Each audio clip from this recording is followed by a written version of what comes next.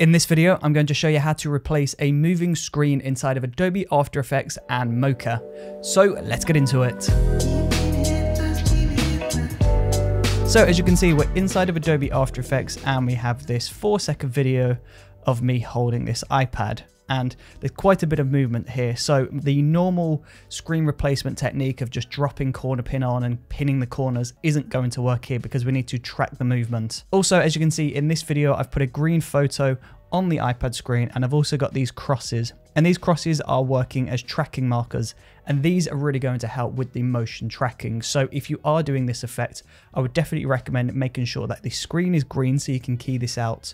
And then you add these tracking markers in to help with the motion tracking. It's also really important that when you're doing this, by the way, that you don't have any reflections. As you can see later on throughout this recording, there was a part of this video where I had reflections on screen, and that just unfortunately wouldn't work in this example. This isn't green, which means that isn't going to key out, and then this just messes up all of the motion tracking marks, those tracking points. So you really want to make sure that when you're filming this, you just have a nice clean green surface and there's no reflections. You don't have to do this on an iPad, by the way. You could do this with a green piece of card or something similar, but just make sure there's no reflections and you've got clear tracking points. Now, the first part of this process is to track the footage, and instead of using After Effects to track the scene, we're actually going to use a program that comes installed with After Effects, and that is Mocha, or Mocha, depending on how you want to pronounce it. So Mocha AE or Mocha AE, you drop this onto your footage, and then over here on the left side, you just press the Mocha button, and that will load up the Mocha AE plugin.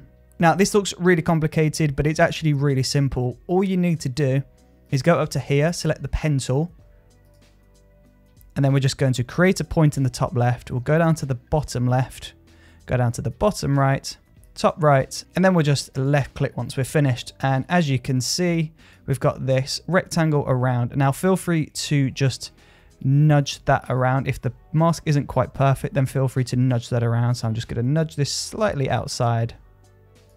There we go. And now from here, I just want to go down to this button, which is track forward. And then Mocha is just going to read the footage and it's just going to track that. So depending on the complexities of the shot, this might take a few minutes, this might take a few seconds, and it's also dependent on the performance of your computer. But give it the time that it needs, and then we'll come back and we'll get this into After Effects. Just before we carry on with this video, I'm going to take a quick break to talk about my Skillshare courses. If you're enjoying these YouTube videos, but you would prefer more long form content, then my Skillshare courses are perfect for you. I have a 2-hour plus course all about Adobe After Effects, and it teaches you everything you need to know to get started and to get familiar with the interface and how After Effects works. So if you're interested and you want to learn more, then please feel free to check the link in the description below. Now, back to the video. So once that is finished and we scrub through and just double check that that tracking data is correct, as you can see that is perfectly following the iPad, we can just exit out of Mocha and we can just put save. And then we'll go down into tracking data and we'll select create track data from layer 1. And as you can see, this layer has now all of a sudden got all of these keyframes added in. So if we go into effects, Mocha, Mocha AE, tracking data, this is all of the tracking data. So now we just want to go ahead and add in a new video. So I'm just going to drop a new video into After Effects. And then I'm going to go into effects and presets and search for corner pin. There you go, that should be under distort. We'll drop that onto our new video footage. And then as you can see up here, we've got upper left, upper right, lower right. So I'm just going to go into effects, corner pin, and as you can see, you've got all of these layers. And then next to each one, you've got a pick whip tool. So we're going to start with upper left. We'll drag this pick whip and we'll drag this down here to top left. And as you can see, that has moved that over to here. Then we're going to go to upper right, we'll drag the pit whip down to top right. Lower left, we'll drag the pit whip down to bottom left, and lower right, we'll drag down to bottom right. Now, as you can see, the track is absolutely perfect. The video is following the movement absolutely perfectly. However, though, it's not actually sticking to the edge of the iPad. So I would say the best thing here is to place video 5 under video 3.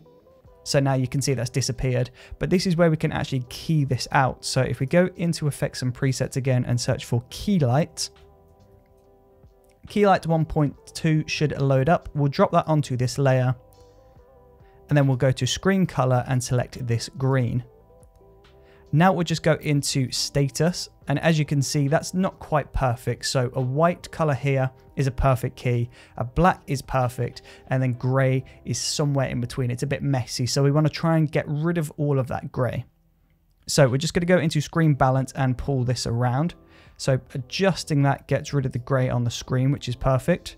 But now we've also got all of this other gray in the scene. So we're just going to adjust the screen balance. And then if that's not quite doing it, we'll go into screen matte and we'll adjust the clip black and the clip white. And that should do a perfect job. So as you can see, you've got your video now playing, and that is on the iPad. But again, it's not quite filling the iPad. So we're just going to go into that layer below. We'll press S on the keyboard to load scale, and we'll just increase the scale. It's the simplest way to get rid of that. And there you go. As you can see, that is perfectly stuck into the scene. So that is doing exactly what it needs to do. Now, if you wanted to make this even more seamless, then you could track an adjustment layer into the scene and add a glow onto that adjustment layer. That could look really cool. Or you could actually add some sort of distortion onto this.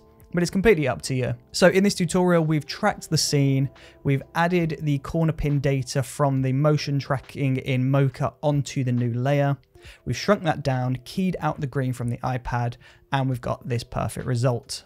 Now, if for any reason your tracking points were still loading up on this green screen, so as you can see, if I turn key light off, you can see we've got these tracking points. If for some reason they weren't keyed out and they were still there, then all you would need to do is just go into the pen tool and just draw a mask around that video. Doesn't need to be perfect. And then you could just track that forwards. It's really important as well, by the way, when you do this, that you go into that mask. So masks, mask 1, and you select inverted. And that solves that problem. But of course, then you would just need to create a brand new keyframe on mask path and just track through and make sure that that mask doesn't fall out of the edges. Because if it does, you end up with this problem. So just make sure that mask is moving, and then you should have a really awesome effect now complete inside of Adobe After Effects. So thank you ever so much for watching this video. I really do appreciate your support, and hopefully I will see you on the next video. See you there.